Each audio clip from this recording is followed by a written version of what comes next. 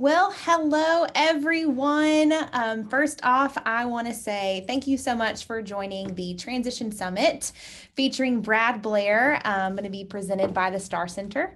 Also, I want to say a quick thank you to Miss Kathy Simmons, who is our interpreter for the evening. Also, we do have live transcript is on, so please make sure that you see that.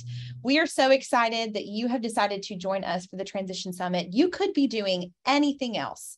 Absolutely anything else, but you decided to stay here, hang out with us, and be here for the Transition Summit featuring Brad Blair. So thank you. With that being said, throw us some love in the chat. We want to make sure the chat feature is working. We also want to hear where you guys are from. I think we have some from Kentucky. We have some from all over Tennessee. We want to know where you are tuning in from. So let me tell you, while you're chatting, let me tell you a little bit about the Star Center. In 1987, Chuck and Margaret Dumit were looking for resources, technology, and disability services for two of their children, George and Angela, who were diagnosed with Batten's disease and began to lose their eyesight. They traveled across the nation to find something to help their children and landed in California. But California wasn't home. So they brought those resources, connections, and technology to West Tennessee and founded the Star Center in 1988. We began with 2 clients, George and Angela, and last year we served over 4,100 clients.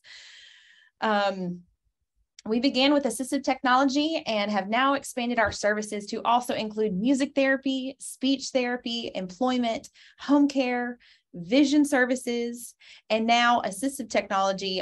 That department serves all 95 counties in the state of Tennessee. I hope I'm going at a good speed for Kathy. Let me get a thumbs up. Okay, good.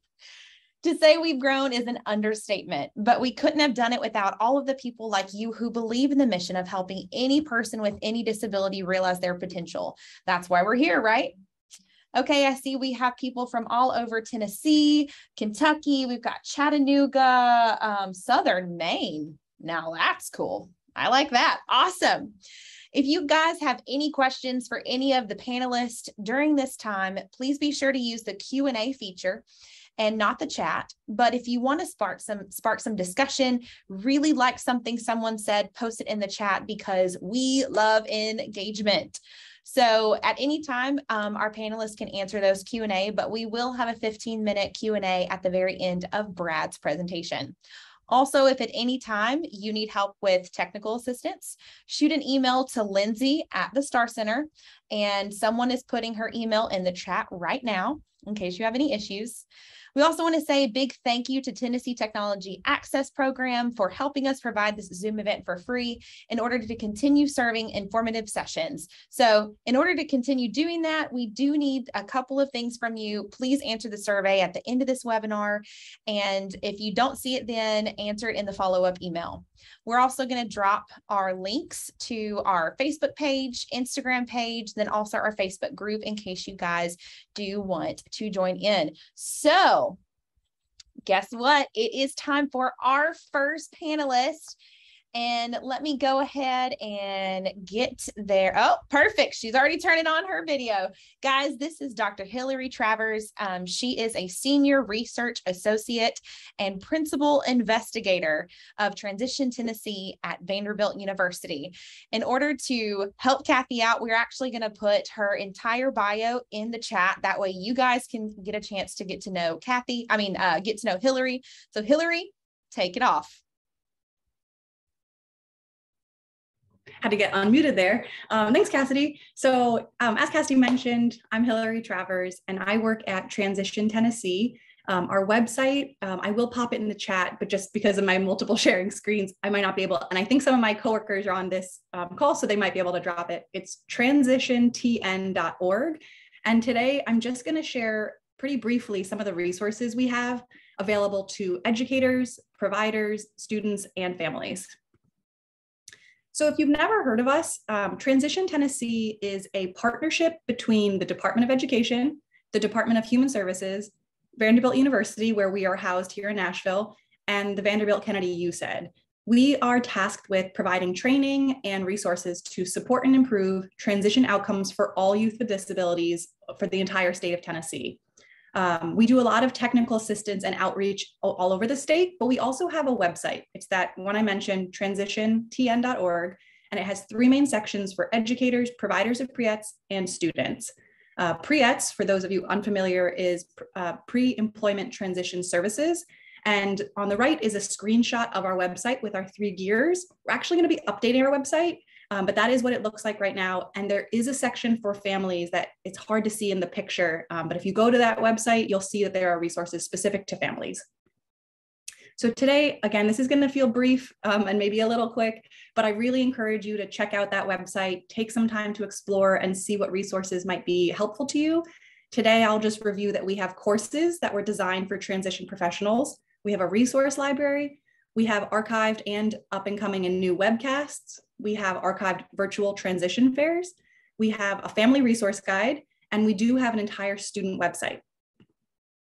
So those courses are an in-depth learning opportunity. These were specifically designed for educators and providers of pre-employment transition services, or pre-ETS, and they cover transition-related topics and best practices. So there's a screenshot on the slide of some of the educator courses.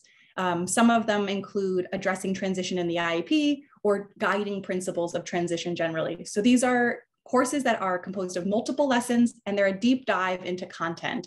However, these can be viewed by families looking to deepen their knowledge, especially as students are joining the transition age group. Their students are turning 14 to 22. This is a great way to learn some more about this process and what they might want to know coming into those IEP meetings or starting to meet with their transition team. We have a resource library. So every course has materials and resources that can be downloaded. Each course you can find those materials, but if you're wondering about the materials across all of our courses, you can go directly to the resource library. You can filter and search by topic, and we have on the screen just a sample of some of the resources we have there. So the Transition Bill of Rights, family tip sheets that cover things like assistive tech, diploma options, or SSI benefits. We have financial aid charts, and we have a post-secondary readiness tip sheet. And again, these are just some samples. There are dozens and dozens of resources in this library. We have webcasts. These happen monthly and cover a wide range of topics, all related to transition. They air live every month, and then they're sent to those who register. So if you're not able to attend in person, that's no problem. You'll still get the link to be able to watch them. And even if you didn't register, all of the webcasts are archived on our website. So you can go to the website and click on our virtual options and webcasts, and you'll see everything we've ever done. Past webcasts, just 3 recent ones, have included steps to building financial wellness.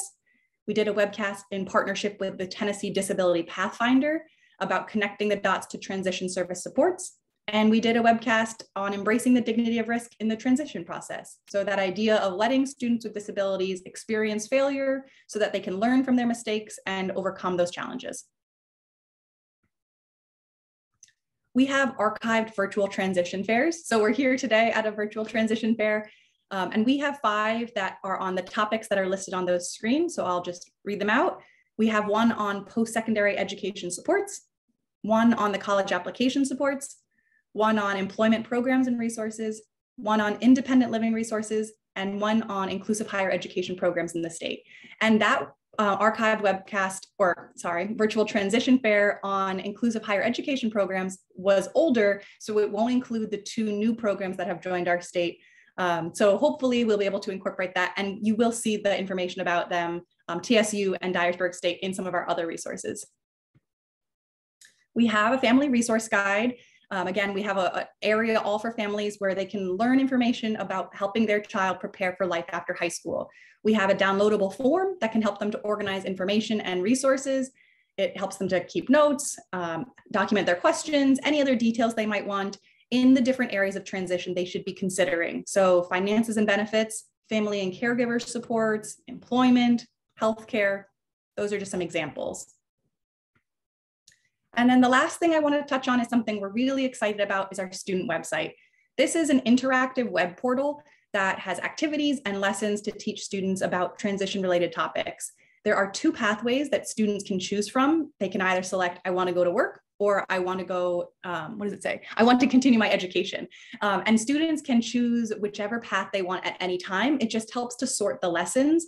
Within these different pathways, there are role play scenarios that are interactive and have a game-like element. It's like a choose your own adventure book where students can choose answers that will dictate the path or the course that the characters take.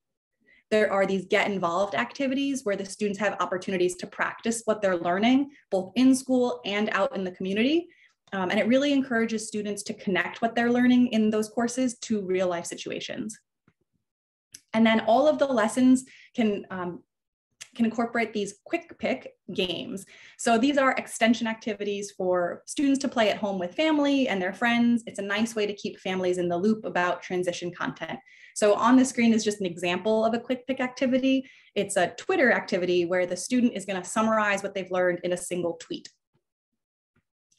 So I know that was quick. It was just a brief introduction to our website, and I'm seeing myself on camera and realizing there's a sunbeam in my face. I apologize. But if you want to learn more, again, our website, transitiontn.org, you'll register for free, and all of those resources I shared are free. And if you have any specific questions, you can email us at info@transitiontennessee.org.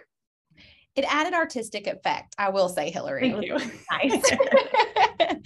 Guys, thank you so much. Please send some love to Hillary in the chat and thank her so much for this presentation. We appreciate it, Hillary.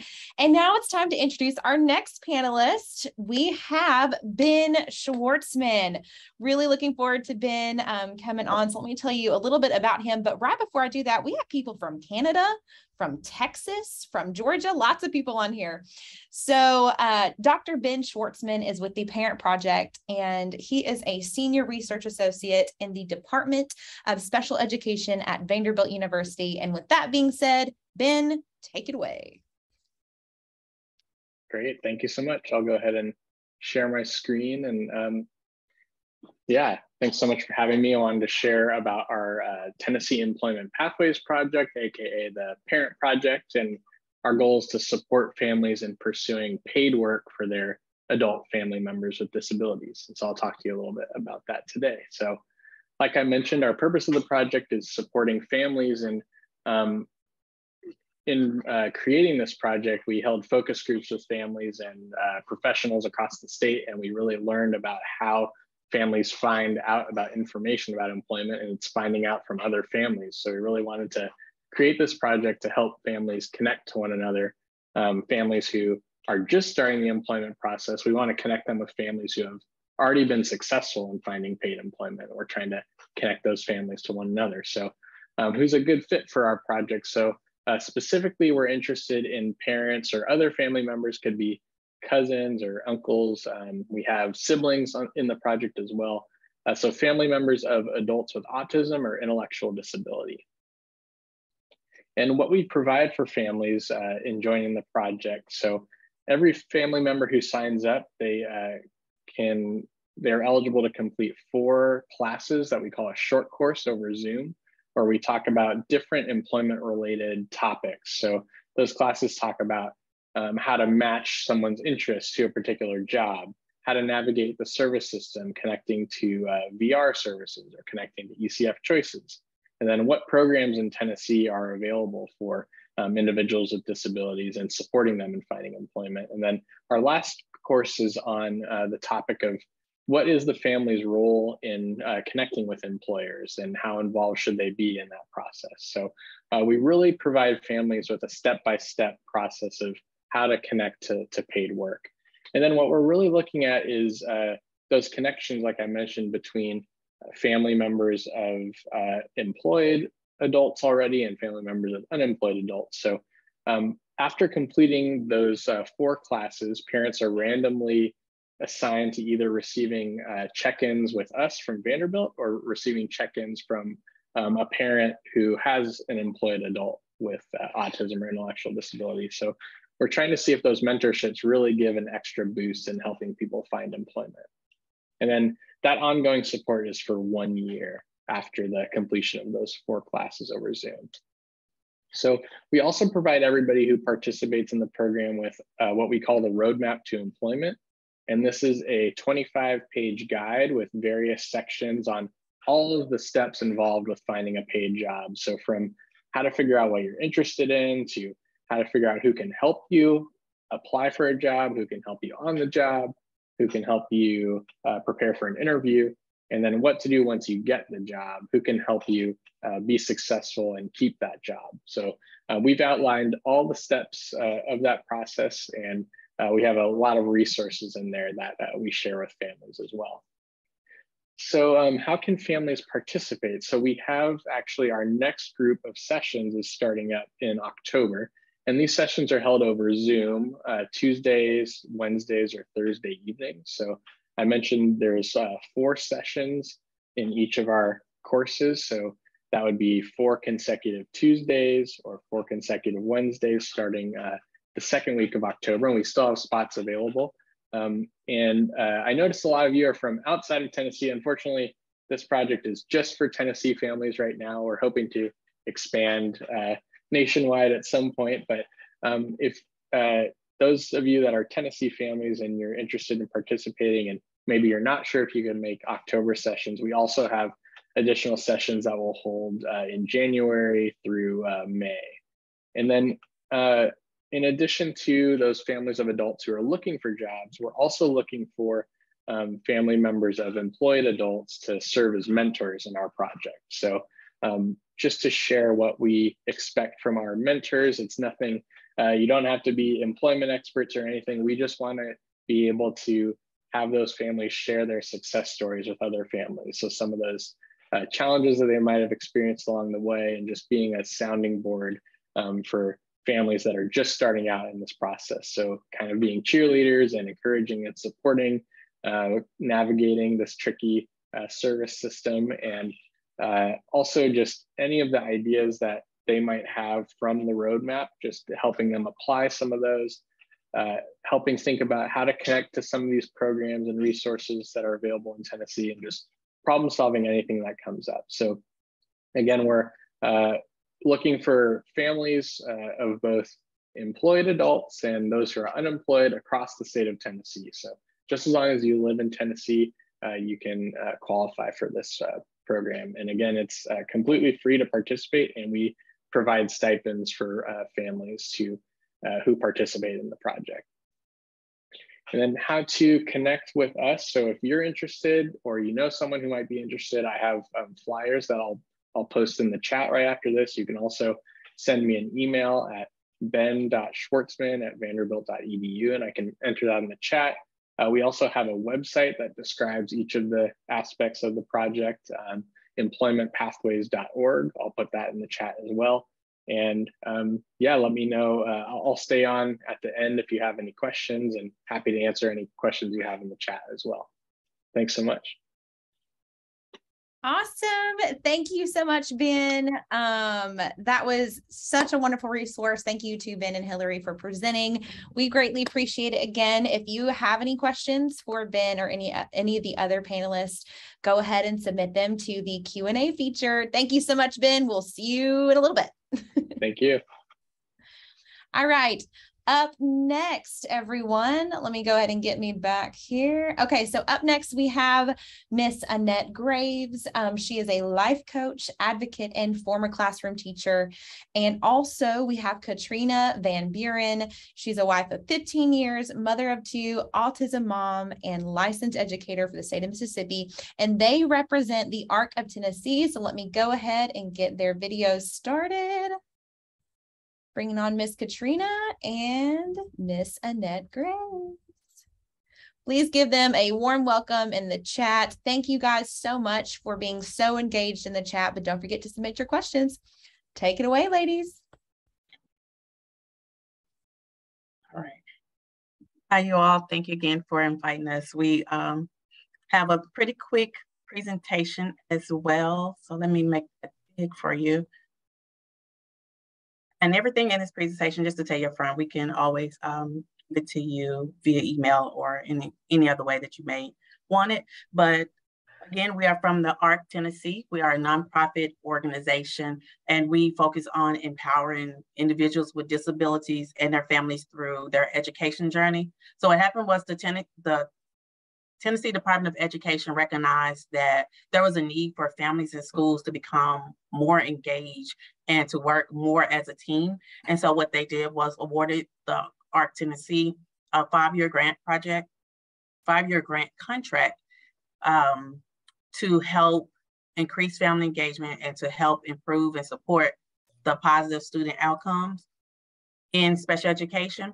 So what we do is we provide families and school districts with vital resources, any type of information that's needed, and other trainings to help build their empowerment or help close the communication gap between the schools and the families. Because as research has shown, families that are more involved, their students' educational outcomes are always improved, are always successful. So that's what we do. And this slide, again, is just another snapshot of it, just a little bit more prettier on the flyer. But it just shows how we provide trainings to educators, how we develop family-friendly resources. There are a lot of information that come out from the state that can be so hard to read. And so what we do is we'll try to condense that information into what's called family-friendly language, where families can understand the information that they are receiving from the state. And again, the outcome is always good, where the communication is improved, the relationships are strengthened, and the families are more satisfied at the end because they're more informed. So what a grant was, originally it was my director doing all the regions all over Tennessee, but now there's 8 family engagement specialists all over Tennessee, in which we each have a specific region. So my region is Southwest region, which has Jackson Madison in it. The Star Center is in Jackson. But here's just a list of my regions that I serve. And Miss Annette is the Northwest region. She has a plethora of regions that she served as well. So that's just kind of give a snapshot of the ones that we serve. But we also have 5 other family engagement specialists in Mid-Cumberland, Upper Cumberland, South Central, East Tennessee, and Southeast region. And so again, with each one of these regions, you can reach out to them. Their email address is on there. If you're not sure which one you fall into, their email address is on there and you can reach out to them. And Jennifer Priya, again, is our director who oversees all the regions. And so I'll turn it over to Ms. Annette to just give a little snapshot of some of the few things that we do to support families and schools. Good evening, everyone. The ways we support families and schools. We support families and schools by hosting ongoing special education disability-related topics. We hold ongoing discussions about all these topics. We connect families with the Department of Education and other community organizations. We host community events, workshops, and trainings for all stakeholders. We provide support and resources on our website, which is familyengagementtennessee.com. And we also have a toll-free number that's listed as well. As Katrina said, we turn the state documents into family-friendly resources. And next slide. And one of the things right now, we'll also be hosting a community conversations event this month, September 27th, at the Star Center at 5:00 p.m. All right, family outreach community. We can help schools to be a link in the community, and we host informational booths at events, transitional fairs. We provide parental support during parent-teacher information nights, during IEP meetings, and we use surveys to find out what the needs are for families in the communities and throughout the schools. And we use that survey to determine what type of workshops we're going to conduct. We also develop a list of local and state services and providers that can help address the needs of the family.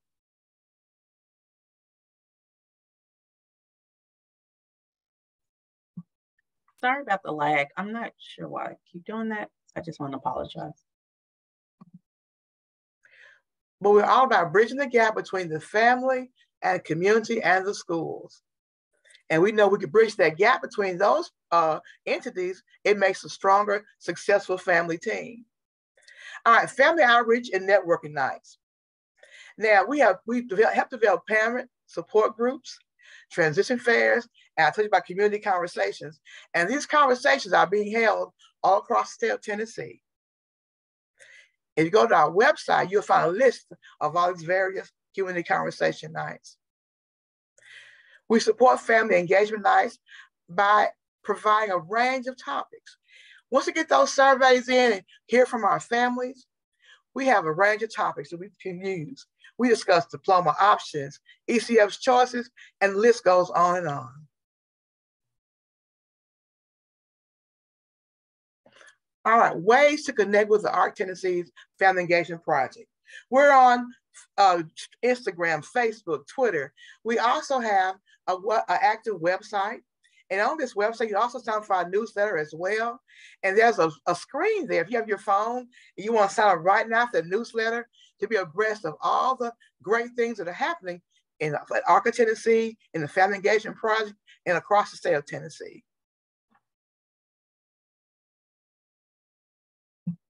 So I know that was pretty quick. And again, we just wanted to give a snapshot of the ARC Tennessee. And for this little last slide, we have two things. First thing is if you can scan the QR code to do our survey, we like to get all type of feedback from how we can present better, what information you're looking for that in your area or in your region. So if you can do the survey. And right now we are giving away the complimentary membership for the ARC Tennessee because we want you to stay connected with everything. So if you can scan the QR code for that, but if you can just drop your emails in the chat box, we can always give you a copy of the presentation. So we thank you for that. All right, give it up for Katrina and Annette. Guys, thank you so much for presenting on the ARC of Tennessee. And I know there are a lot of people here from other states. There are several, correct me if I'm wrong, several ARCs in every state. Are they in every state or are they worldwide? Yes, there's yes. Yeah, there are local and national. That's awesome. Guys, thank you so much. Appreciate Katrina and Annette doing this. So, all right, up next, we are going to be bringing on someone that I know very well because she works right down the hall. So she started off as an OT, but now she is a vice president of client services at the Star Center. So she pretty much oversees the assistive technology at the Star Center. So let me go ahead and start her video because we're going to do a little Q&A. Everybody, meet Jennifer Cunningham. Her bio is posted in the chat. All right. Also, Katrina, someone needs to stop sharing their screen. Excellent. Thanks so much. All right, Jennifer, how are you doing? I'm good. I'm good. Glad to have everybody with us tonight. All right. So first up, what is assistive technology? So that's a very good question, Cassidy. So assistive technology can be any sort of thing that is purchased off the shelf, is made, is used for something maybe that's not typically used for. But basically, it's something that will increase independence and safety for someone with disabilities. So that could be in going to school, whether they're elementary age or college or beyond, or whether they are in the workplace or looking at going into the workplace, and just in general as for life itself. So most anyhow we can make things into assistive technology. And I know I actually use a piece of assistive technology, which is my favorite piece of assistive technology, which is the LiveScribe pen. But is assistive technology expensive? Well, not always. And so that's sort of a myth of assistive technology, that it is always going to be expensive and it's always going to cost hundreds or thousands of dollars, but that is not true at all. And Cassidy had mentioned the LiveScribe pen, and so that's a good thing to bring up in a transition meeting. And so if you don't know about the LiveScribe pen, I'm going to ask Lindsay to put that link there in the chat. because whether you have a disability or not, the LifeScribe pen can be an awesome tool for you, especially for those kids. We see a lot of kids over the summer transitioning into college. But more recently, we had a gentleman who came in. He had glaucoma, and just putting a pair of yellow solar shields on for him to wear indoors and outdoors just made a huge difference in his ability to function, to drive, to read papers in front of him, things like that. So, you know, $30, $40 or less, it just was life-changing. So it doesn't sound, I'm going to jump questions. It doesn't sound like assistive technology is difficult to use. It does not have to be. Now, there are technologies such as screen reading software or speech to text type software that sometimes takes some additional training or ongoing training or updated training. But for the most part, there's a lot of things out there that are very easy to use. And last question, does assistive technology help people who do not have a disability? Well, I'm going to turn your question around a little bit, Cassidy. Okay, I like it. Here more recently, we have found some tools that are made for people without disabilities that have become really sort of neat technologies for people with disabilities. So here in front of me are bone conducting headphones manufactured for runners, people who exercise a lot. And so they sit right in front of the ear instead of taking up the ear canal. And so the sound is conducted through the bone. So they still have their ears to hear traffic or someone else talking. We recommended them recently for a little second grader who still needed to be able to hear her teacher talk, but she needed to hear her technology talking to her as well. So, so a lot of times we find other things that are not for people with disabilities and find solutions for people with disabilities. Awesome. Guys, if you have any questions related to assistive technology, please send them in the Q&A feature. We might be able to address a few things that you guys want to know. And also, we're always open for questions at any time. Please let us know. I know everybody that you have heard from today. They're a great resource for people with disabilities, whether you're a parent, an educator, a VR counselor, whoever it may be. Everyone here, I feel like, has been a great resource. So thank you so much, Jennifer, for telling us a little bit about assistive technology. All right, before we have our main event, we are going to take a brief break. Give Kathy a minute just to get some water and take a break. So guys, run to the bathroom, get some water. We'll be back in around a minute or 2 minutes, and you just get ready because Brad Blair is going to blow your mind. Thanks so much, guys, and I will hear from you soon.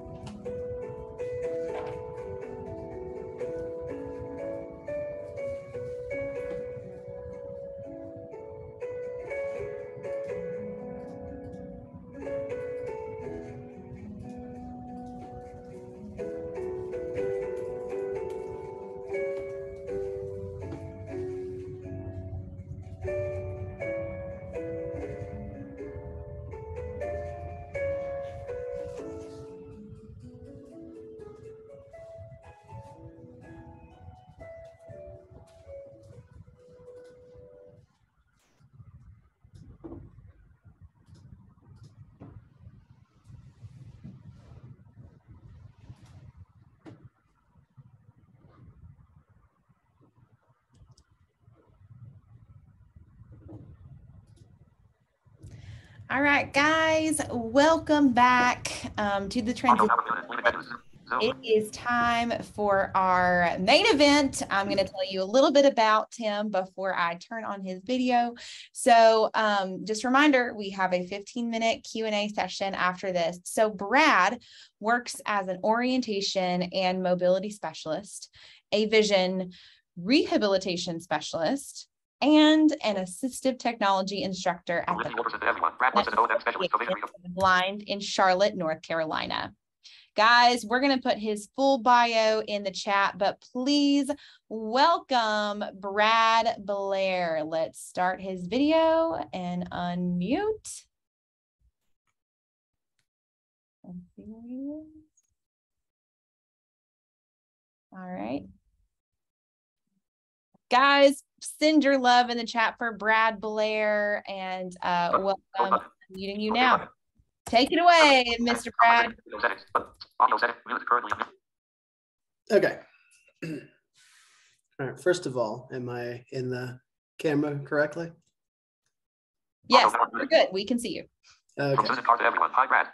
From Cassandra Hernandez to all panelists. Hi, Brad. Okay. So every time one of you puts a chat through, my screen reader is going to read it and everybody's going to hear it. All right. Good evening, my friends. It's good to be with you. Before I get started talking about who I am, which is not important, and what I have to say, which I hope is, I want to give a little love to our ASL interpreter. I have studied sign language. I used interpreters to do it, and I know how hard that job is. So thank you. I actually hope we have some ASL users actually benefiting from that. So, all right. Y'all will just have to live with my screen reader. So, why am I sitting here? Good question. One possible answer is that with all of this talk about transition, I have actually done it. I have had IEPs, and I have had to live the transition from high school to what comes after. Having said that, I'll give you a couple of disclaimers. I'm not going to claim to be an expert on any disability except mine. Although I will claim some knowledge of deafness and deaf-blindness because I studied them. But once you get outside of those areas, I don't claim to know any more than anyone else who has not had close contact with it. I will refer you to the resources and the presentations that you have previously seen for more detailed information and for experts who can assist you with very specific questions about your child or students or clients' or your situations. As to the rest of it, if I could boil down everything I am going to say into one word, that word would be self-advocacy. Self-advocacy. Here are some facts. When you are a child with a disability in a K-12 educational setting, you are, or at least you should be, surrounded by a team of people who know you and who know your disability as it relates to your educational supports. Let me use blindness as an example. You have people teaching you Braille and producing Braille for you if you're a Braille reader. I am. You have people producing tactile graphics. You have people who are helping bridge the gap between very visual explanations of things, such as in geometry or the hard sciences, to explanations in those modes where you can make sense of them: tactile, kinesthetic, verbal, etc., etc. I'll go you one further. If you are deaf, you probably, and say you are profoundly deaf and an ASL user, you probably have deaf and hard of hearing teachers involved, ASL interpreters throughout the day, etc., etc. If you are deaf-blind, it gets even more interesting. Point being, you have a whole team supporting you that understands your needs. When you leave high school, that team vanishes. And you find yourself moving through environments where people don't know you and don't know your disability, and who are not about to do the research for themselves, and who do not have the job of doing the research for themselves. And so it comes as a shock if you are not prepared. For example, I have known many young blind folks to graduate from high school, or say a school for the blind, go off to college and fail miserably, not because they weren't smart enough, not because they weren't driven enough, it depends on the person, but because they had no idea how to navigate the college experience as a blind person. Totally different from the high school experience. Maybe nobody told them. Maybe somebody told them once and they were asleep that day. Maybe they just didn't remember what they had been taught, but they were not prepared. And if you should happen to fail college, I don't want anyone to do that, mind you. Let it not be because you were not given proper information about how to conduct yourself as a student with a disability. Now, fair warning, most of my anecdotes are going to relate to college. I've attended 4 universities in 2 different states. I know a little bit about it. And I have a couple work-related anecdotes for you, because what I just said about school also applies to work to an extent. Okay. So let's deal with some of those differences more concretely. You step onto the college campus. But before you got there, did you register with the Office of Disability Services, or whatever it is called? Did you meet with your assigned coordinator at the Office of Disability Services and thoroughly discuss your accommodations? Let's use me as an example. Say Braille, audio materials, extended testing time, etc. Do you know what a letter of accommodation, or LOA, is? And do you know that you have to give these to each of your professors? And that if you fail to do so, they are not required to accommodate you in the slightest. Yeah? That's a lot before you even get to day 1 of the semester. Yeah. And more hypothetical questions. Did you realize that you have to register for your classes well in advance, because disability services is probably going to need the lead time in order to make your materials accessible?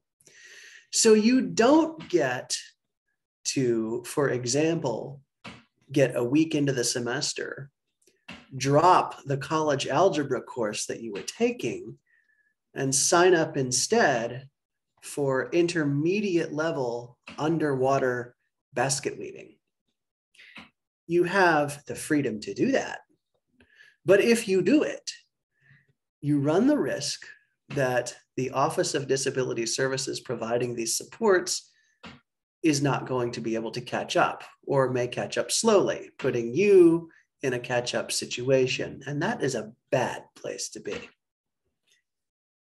All of this that I just went through in the form of hypothetical questions are very concrete reality to the student in the college setting.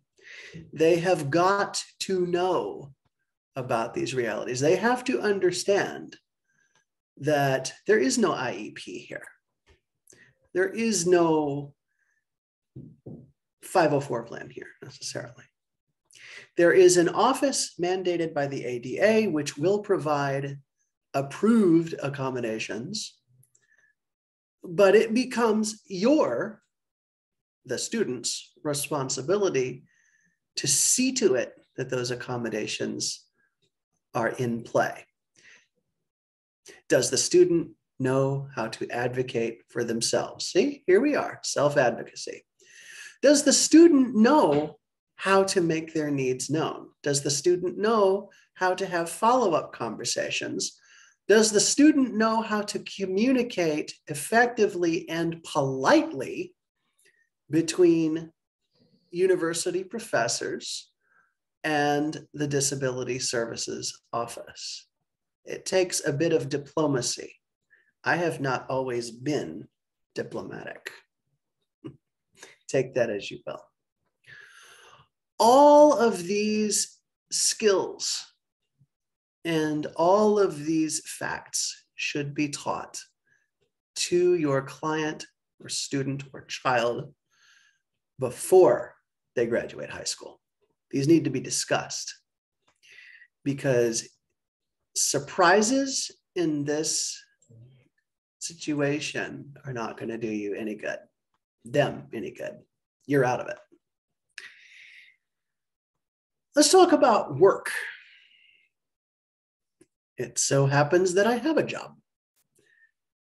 Many blind cannot say the same, and it is unfortunate. That's a whole other conversation. This is actually not the first job I've had. But let's talk about employment accommodations. Is the person going out into the workforce aware of how those work? Well, I'm here to tell you the answer is not always. The person needs to be aware, for example, of when and how state vocational rehabilitation will support workplace adaptations. For example, installing a screen reader or screen magnification software onto the workplace's computer that the person is going to use, and even scripting that screen reading software so that it works with the workplace's proprietary databases and other proprietary software.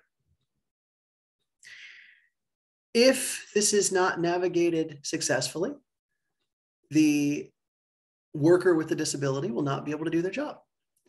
I have known of blind people who lost their jobs or had to leave their jobs when, for example, workplace systems and softwares were updated, when the screen reader was not updated because nobody wanted to pay for it and the person did not know how to get it paid for through the state. And so the person was no longer able to perform job functions. It happens. I hope it doesn't happen to me. I don't think it will. I have known blind people who have talked to me about their job interviews. And they would say to me, they didn't know about JAWS. I had to explain it. Of course they didn't know. The employer is not going to know our assistive technology, unless, of course, you are working in the blindness field. But they're not going to know. And so, again, it becomes your job and my job to be our own advocate. We not only have to tell the employer what we need, but we need to do it in a way that doesn't leave the employer thinking that they're on the hook for $10,000 just for hiring us. That's a good way not to get employed. So again, has the client done their homework in advance? Do they know how state VR does these things? Are they coming into the interview prepared to allay these concerns?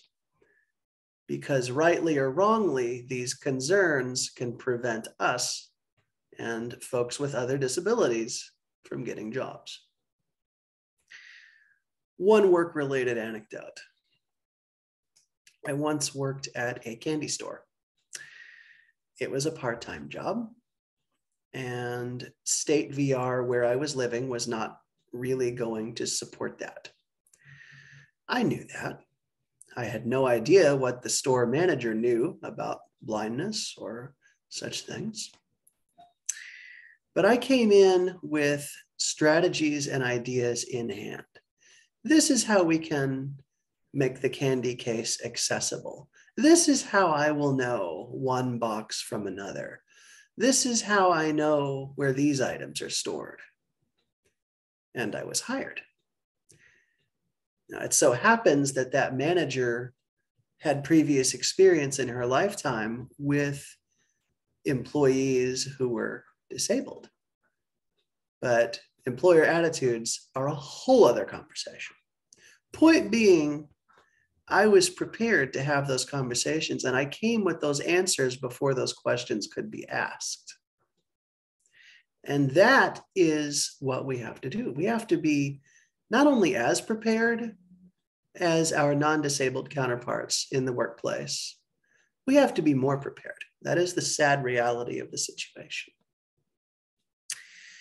Getting back to the school environment, I will tell you one other story. I think I still have a good amount of time. I'm gonna, Cassidy, do I still have some time? I think I do. Yep, you sure do. Okay. I'm going to tell you an example, the most striking example of disability-related accommodations that I ever needed and for which I had to advocate and strategize myself. If I had not been in the brainstorm, this would not have happened. I was getting my master's degree in this field, and I clearly did not have enough to do. That's a joke. So I said to my disability services coordinator, somebody who had been working with me for a year and who understood my sense of humor, I said to her, you know, I have a hole in my schedule. I think I'm going to add something. She goes, what? And I said, I'm going to add sign language. And she sighs and she says, you would. And then she says, okay, let's see what we have to do. 3 months later, we did it. Now, I won't go into all the accommodations we used. In fact, I wrote an article about them in the Journal of Visual Impairment and Blindness. Suffice it to say that I worked with multiple interpreters every day, in class and out of class. I taxed the interpreting services of my university to their limits, and we made it work.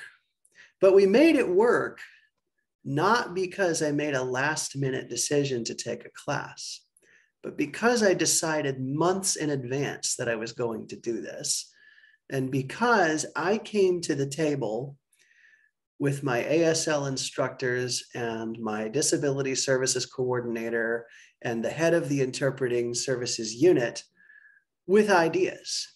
Some of my ideas were good ones. In some cases, they had better ideas. But we put our heads together and we put our ideas together with the bottom line being that I'm going to participate in ASL to the extent possible, as much like a sighted person as I possibly could. And that's what we did. Don't try that at the last minute. That's all I'm going to say about that. So as I work my way towards wrapping up, I want to come back to the theme of self-advocacy. Oh, and I'm going to share a resource in closing. I've shared a number of stories about what I've seen people do and what I have done. And the self-advocacy never stops. When I was hired on at my current job, these people had every expectation that I could do the job. Even so, we brainstorm. How can Brad best do this? Getting around this area, for example, do I have a volunteer driver? I wish. What I have are about 5 different methods of getting around these 3 counties. Oh, my email's not working currently? Everybody else's kind of is? True case. What are we going to do? We're still brainstorming. It's a never-ending process. Just because you got into the program or got the job doesn't mean that the self-advocacy stops. It never stops. So don't get tired of it because you're always going to be doing it. Now, when I was asked to do this, I was asked if I could recommend a book for you guys. And I chose a book called Life After High School, and I'm going to put a link here in the chat here in just a second. And it's a guide for it's a transition guide for parents, counselors, students. And it is, as we say in my native state of Tennessee, it is chock full of resources and information concerning everything about the transition process. How do I take the ACT or SAT accessibly? Oh yeah, I had to do that. How do I deal with college? How do I deal with work? How do I get along with concomitant disabilities, including many disabilities that I will not claim to know anything about beyond what I've studied or learned, even from reading this book. So I believe the Star Center maybe is going to give out some copies of this. But in this book, these authors, Susan Yellen and Christina Birch, refer to a website. And let me... Closed, open, more options for participants, button menu, question and answer, open chat panel, plus chat. The website that I'm going to send you is called the Yellen Center, YELLIN Center. So Susan Yellen, one of the authors. Chat text list box. Who to see your messages, recording on button. Zoom and then Graves button, drop down, file button, drop down, emoji button. More chat options, button, input chat text, type message here, edit. Okay. And https://www.ulisteners.com, Graves, https. I think I did that right. Hey, if you didn't, drop it too. What's that? If you, for some reason, didn't go through, we'll send it in the chat. Okay. Yeah, I was trying to send it in the chat. Okay. So that link that you are going to see is the website of one of the authors of this book. The book itself is 11 years old, so it's a little bit, dated in terms of when it was written. As far as I know, there is not an updated version, but as far as I know, pretty much everything in the book still applies. So if you haven't had enough resources, here's one more. It's a nice little thumbable handheld book that you can skim through, taking what you need and leaving the rest to one side, which I suspect is what the authors intended. The website of the Yellen Center may provide additional resources if you have a specific situation that needs to be addressed. So in conclusion, as I feel that I'm getting close to time, in conclusion, I just want to say one final time that whether a student is transitioning from school to work, or high school to college, or college to grad school, or transferring from one college to another, or college to work, whatever the case may be, self-advocacy is going to be their most vital tool. And in order to advocate for themselves, successfully, they're going to have the knowledge of the facts of life when it comes to the college environment with a disability, the workplace with a disability, accommodations, et cetera, et cetera. They're going to have to know that information, and and that's where you come in. And they're going to have to know how to use that information. And that may be where you also come in. So role play with your students, role play with your clients or children. Make them pretend that you are someone who doesn't know about their disability and that they need a particular support in the classroom. How would I explain Braille to a professor, or that his handouts are going to be put into Braille? How do I explain to someone why I need extended testing time? Because believe me, that student is going to have to explain it. I want to thank all of y'all for playing along and listening. I want to thank the Star Center for the opportunity to chat with you tonight. I look forward to your questions, at least the ones I feel like I can answer. That's a joke. And so there we go. Thank you very much. From Vicky Pay to everyone, thank you so much, Brad. Great presentation and great information. Would love to hear you again sometime. Your screen reader's about to go crazy. Just letting you know. Let me mute myself. Well, I will say yes. So thank you so much, Brad, for bringing up the books. We are going to send the link for the book in there. And that is one of the incentives for you filling out the survey.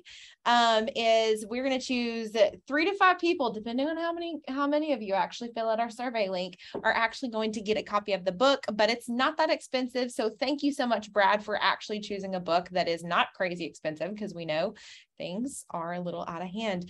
But I'm going to give everyone a second to submit their questions and also send some chat features, because I know it was so wonderful, but we didn't want to bother you too much with the screen reader. So we'll give you guys just a quick second, and then I'm going to bring the other panelists on, and that way we have some questions to answer everybody. Okay, so give me just a minute.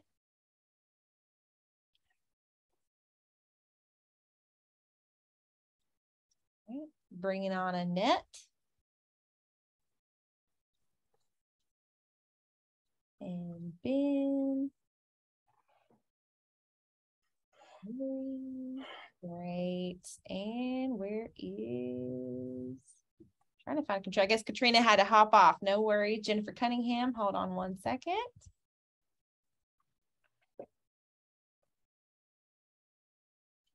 Awesome. Thank you guys so much for presenting at the Transition Summit. So we actually do have some questions. Don't forget to go ahead and submit those that have come up. And actually some people have emailed them as well, as to not to disturb you during your presentation, Brad. That was wonderful. Thank you to all of our panelists. I believe we have tried to send as much information in the chat as we possibly could. Also, this webinar will be available on the Zoom webinar on demand afterward. It does have to take time to process, but we will make sure that information is sent out. It will be available for 30 days on the Zoom webinar on demand. And we're hoping, as all goes well, that we will be able to get it up on YouTube as well. And there's some great resources in the chat, so we should be able to send the chat feature out as well. I keep saying as well. I don't know what the sign is for that, but it happens a lot. All right, so I've got a couple of questions. Is that what it is as well? Perfect. I was thinking of also, but I don't know if I think it's better ideas. Wonderful. Okay, so Brad, I'm going to ask you your question, or your first one up. So how soon should a student meet with the university's disability services? Okay, I was turning on my mic. Can you repeat that question? Yes. From Angela Tab to everyone, such a great Zoom. Star Center, way to go, getting this. How soon should a student meet with the university's disability services? As soon as possible. If you mean this is my freshman semester, when should I be having these conversations? You should be having them over the summer. So you've graduated high school, it's fine. Enjoy that. But I would say by July, you need to be talking to disability services, because you're going to have to fill out paperwork, maybe send in some reports, get your accommodations in place. Then you're going to have to go through the ordinary steps of meeting with your advisor. I happen to know some good ones. And dealing with, what classes should I take? Same experience as everyone else. But once you have that class list in hand, you're going to be marching back to disability services and saying, hey, I'm taking underwater basket weaving this semester. I need to get accommodations for it. Can I get someone in there to help me weave? It's an exaggeration. So yes, because by day one of the semester, you want to be thinking only about basket weaving, not about the accommodations that will help you to weave baskets. And so when it comes time for spring semester, you will probably have early registration. A lot of universities have early registration for students who are registered with the Disability Services Office. You better be taking advantage of it. You better be finding out your book lists in advance and having those conversations in advance. So for spring semester, you better be having those conversations in early November. So the more lead time, the better. Brad, I just want to say, this is Jennifer. As you were saying that, as soon as possible, June, July, whatever's the soonest, Ben and Hillary were both nodding their heads. And Miss Annette as well, just, yes, I think there was lots of concurrence with that. As soon as possible. As soon as possible. I mean, especially if you're going to take underwater basket weaving. That's a tough course. Funny story, for my career day in high school, my senior year, I actually dressed up as an underwater basket weaver, flippers in tow. Nice. I didn't know what I was going to do. Okay, so follow up to that question, and anybody is welcome to chime in. So would having their final IEP paperwork from high school be beneficial? I see lots of heads nodding. I can start with the information I know. So if you are planning, it depends on the type of university that you're going to. I would say generally, yes. As Brad mentioned, the IEP does not get honored once you leave high school, but it can help the Office of Disability Services to understand the types of accommodations that can help you to be successful. If you are somebody, or you are a parent of somebody, or a teacher of somebody, or a provider of somebody who wants to go to an inclusive post-secondary program, there are different requirements for paperwork. Many of them will require an IEP, and ideally an IEP that is the most up-to-date. So not one from 9th grade, but one from your year of graduation. Again, it helps to set the expectation for what accommodations have been successful in the past and what might be used in the future. For technical colleges and community colleges, I don't know as much information, to be honest, about what their expectations are, but I never think it hurts to have that IEP document with you, have your summary of performance that you should have from your last year of high school, and bring all of that with you to any Office of Disability Services to make sure you're getting the supports that you need. Excellent. Ben, you want to say Just something? Just to add to what Hillary said.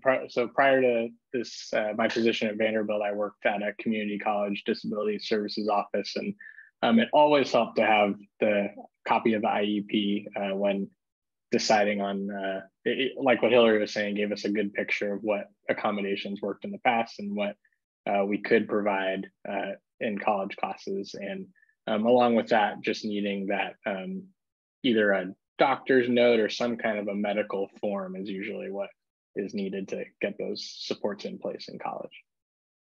Awesome. Okay, that's super helpful.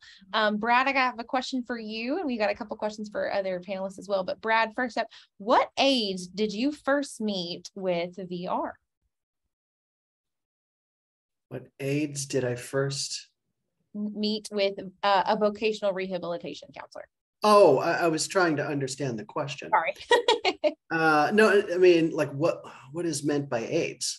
Like, what did they do? Oh, age, AGE. Oh, age. Sorry. Okay.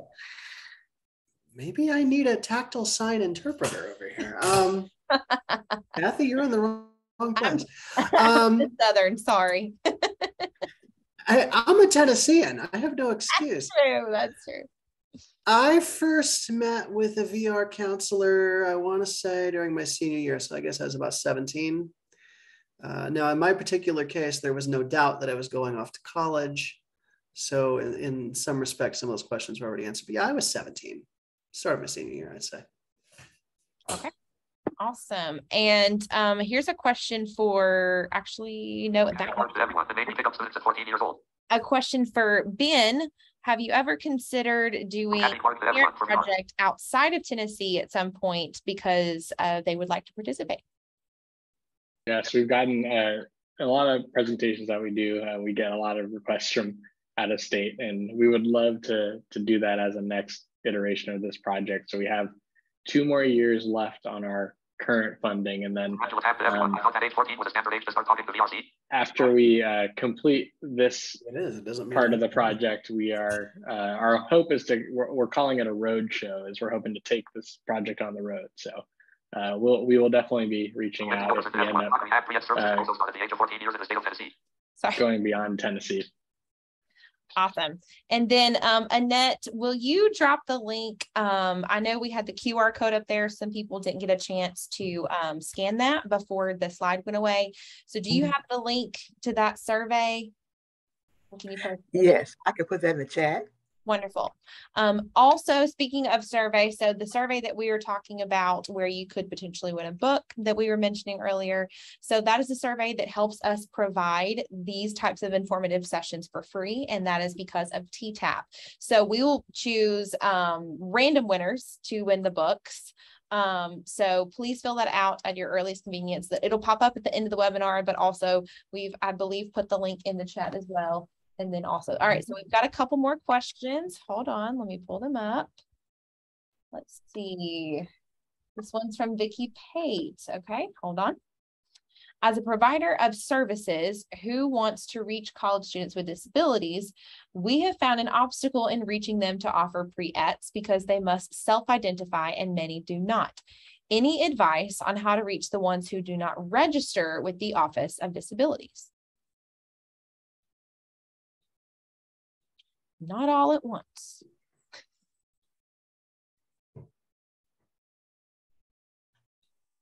Maybe. I mean, here's the pessimist answer, that if a student needs to register and just refuses and won't do it, some people have to hit rock bottom and fail a few classes before they get it straightened out. That sounds a little harsh, but I think it's also a little true.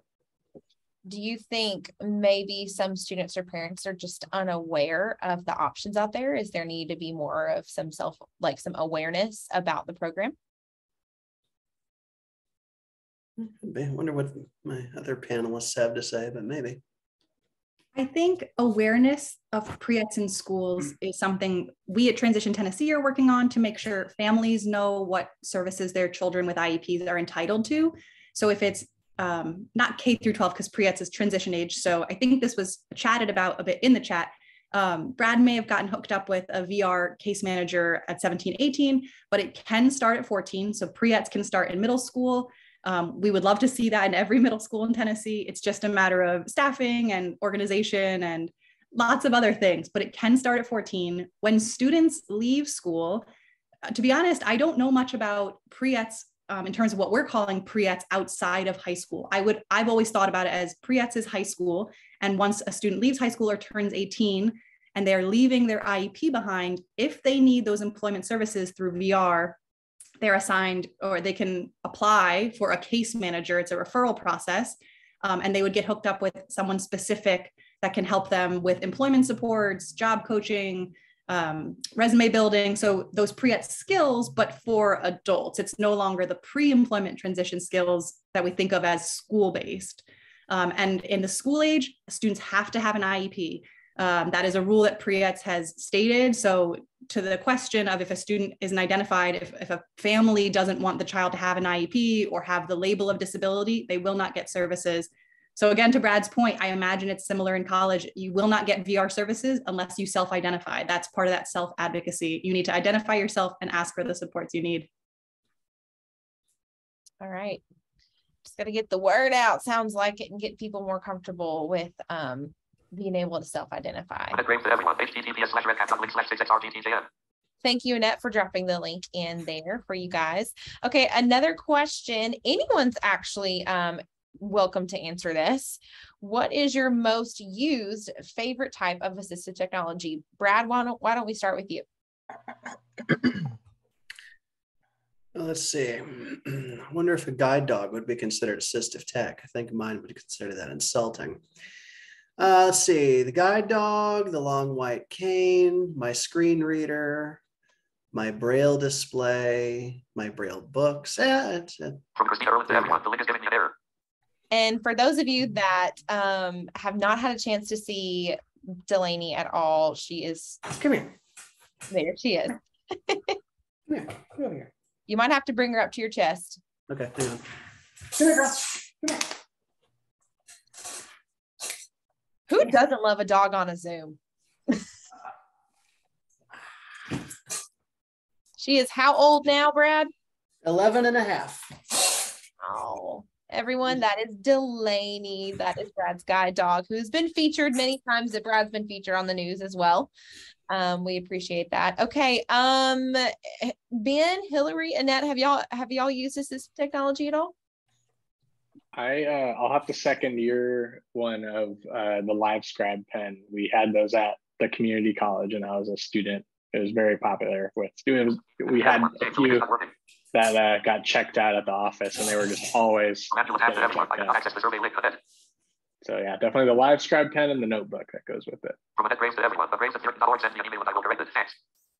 Yes. Also, I'm seeing in the chat. So if you guys are interested in the ARC survey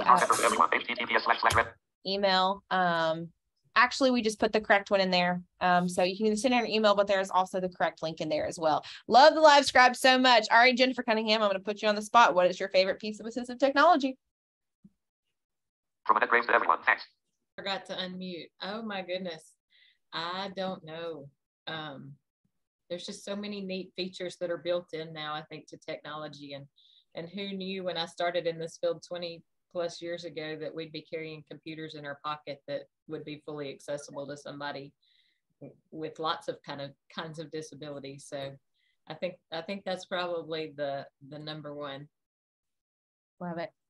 All right, we got one more question before we wrap everything up. So anyone's welcome to open this, but Brad, you might want to start. So what is a good way to start the conversation with a new employer about accommodations?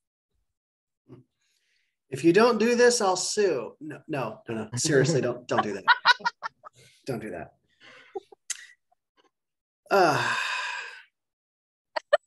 Sorry, that was my response. A good way to start the, I would probably, is there a good way? Okay. I would probably put myself at the center of the statement, and I would say, so, and I'm going to do this job using this and this and this, which assists me by doing that, because you're educating the employer, right? The employer doesn't know. The employer might not even know that the iPhone in their pocket speaks or can speak, right? So, I might have to really walk into the conversation preempting those questions and almost pitching myself and my assistive technology, but maybe you other folks have some better ideas. Anybody else want to take a stab at the answer? Yeah, something that we share in our classes with parents on how to navigate this issue. And I've worked with students before too, and talking about this, where you don't come to employers saying the things that you can't do. You say, here's what I need help with, and here's what I do to help with that thing, if that makes sense. So, so you don't just say, well, I have a really hard time keeping numbers straight, and you just leave it at that. You say, like, here's what I use to help me navigate adding things together. I have this device on my phone that now we all have calculators, but that's a bad example. But I had just an example. One student had a really hard time with spatial orientation, remembering where things were in the store. So what they did was they said, I have this map that I've created that I carry around with me that's color coded, and it helps me remember what aisles have which items. And it's just kind of saying it like a statement, not saying, is that okay for me to use? It's, here's the issue, here's the thing I use, and this helps me, and it helps all of us when it helps me. So yeah. So you see, Ben said it better than I could. It sounds like self-advocacy is one of the biggest things that we can communicate with other people, and something we encourage, which is tough, but it is something that I feel like is very needed. There is one question that was, we did answer it in the actual question. Hold on, let me find it. I just lost it. Wait a second. Wait. Oh, here we go. Brad, this is specifically for you. What do you feel are your best soft skills that you bring to the table in addition to your self-advocacy that will be beneficial in employment to college? Now or when I was that age? Could be both. Yeah, no, it's not both. Trust me. Now I would say my hard-won ability to be diplomatic and collegial, as well as my active listening skills. Being able to do those things goes a long, long way towards breaking down barriers. Awesome. Love that. All right, guys. I hope looks like that we have wait a second. We've got a funny question. Oh no, I'm asking it, Christy Elliott. Brad, have you been able to find any good chicken livers in South? Yes, actually, the Landmark Diner on Central Avenue serves whole platters of chicken livers, and you could drop my email if you want in the chat, the Gmail. Yes. Fun. Yeah. Yes, I have found good chicken livers. I haven't found a peanut butter burger though, Jennifer. Oh, wow. Okay, we just dropped Brad's Gmail in the chat as well. I just want to say a big thank you to all of our panelists and our keynote speaker, Brad Blair, for taking the time out of their day. I learned a lot during this session. I hope that you guys did as well. If you continue to have questions, please feel free to shoot us an email. You can actually send an email to info@star-center.org. We will send it in the chat. But if you ever have someone's email address in the chat or whatever it may be, we will direct you to the person.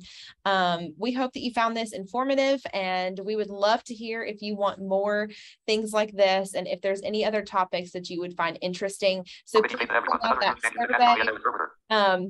Please fill out that survey, so that way we can do more stuff like this, thanks to TTAP, the Tennessee Technology Access Program.